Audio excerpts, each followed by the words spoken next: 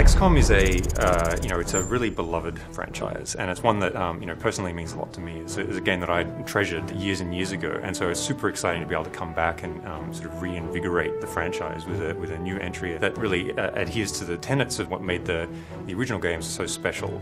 Our telling of XCOM is an origin story. It's about experiencing the origins of this organization from a really zoomed in and boots on the ground perspective. We really wanted to make you feel like what it was like to be one of the squaddies in the original game, and not the all-knowing top-down commander. Past games were all about a global UFO defense agency, a kind of task force made of the best from across the whole world who were supposed to repel an alien invasion. In XCOM, our game, which is its own kind of new origin story that follows its own timeline, XCOM begins as a United States federal task force built out of intelligence officers from the CIA and DIA. Their job is to repel an invasion from within the country. They're being infiltrated and they know it. We've taken a lot of the mythos that had been previously established and sort of reimagined it or re-engineered it, like sort of the very small, humble roots of the organization before it became this globe-spanning, globally funded anti-alien defense force. We wanted the aliens in XCOM to be unique and be compelling and surprising. Portray them not as your archetypical nasty, snarling monster alien, but by sort of looking to a very technology-based aesthetic. One of their primary goals in being here is actually to terraform our world, to transform it into something that's for them. At first, you see small little signs, like small little bits of cancer sort of starting to grow and form and grow in our world.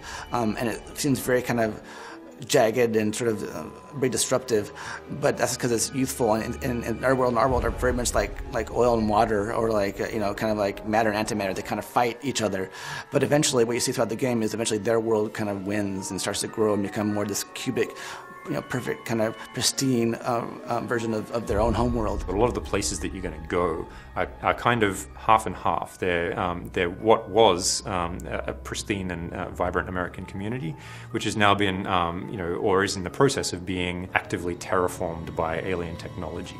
The XCOM of our game is a kind of unconventional organization by the standards of the time. It has an idiosyncratic thinker that put it together, and is specifically looking for people who are compensating for some kind of disadvantage. So you'll find a lot of the core cast are not necessarily what people think of as an invincible G-man. They have a different background, or they come from a politically more sensitive sort of demographic. And over the course of the game, you get to know why that was, why the character who put it together thinks that that's necessary. The base is really the hub of XCOM as an organization. It changes and evolves over the course of the game. It's someplace that you return to after every single mission, and it serves as both a sort of story and social space for you to have conversations with other characters, learn more about the world of XCOM, see how other people are reacting to the war as it progresses, and really immerse yourself in the world of 1962. But it's also your main hub for gameplay. You will obviously manage and recruit agents. Agents are your extensions of your willpower out in the battlefield, your buddies that you use to combat the alien threat. You'll be upgrading their powers, leveling them up. It's very sort of RPG-esque. The research area, for example, is where the scientific staff live. You're able to engage in the research economy through spending Illyrium on various designs.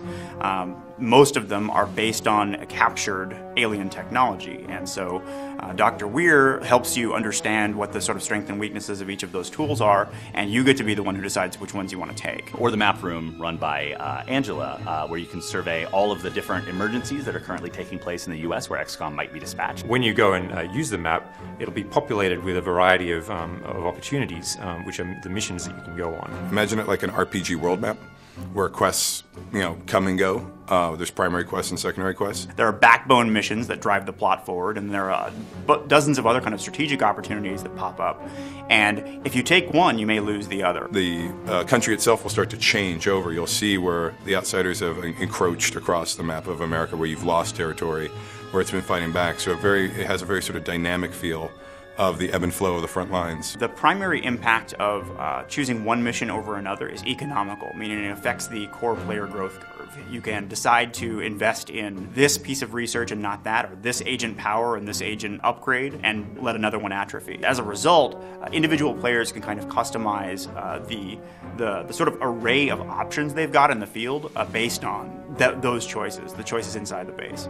There's also like little mini quests in the base. There's sort of like side quests that go on. So you'll interact with the different characters, learn more about their stories. The central characters of the game, you can go and talk to them, and you'll have dialogue options, and you'll be able to basically mine out as much of the story as you want by engaging in these conversations. XCOM is a story about some real people, some people with flaws and conflicts, and they're thrown into this situation against essentially overwhelming enemy that it's difficult to tell if they can even be defeated. And only by assembling the brightest minds, the smartest people that the world has to offer, are you even going to have a hope of defeating this enemy.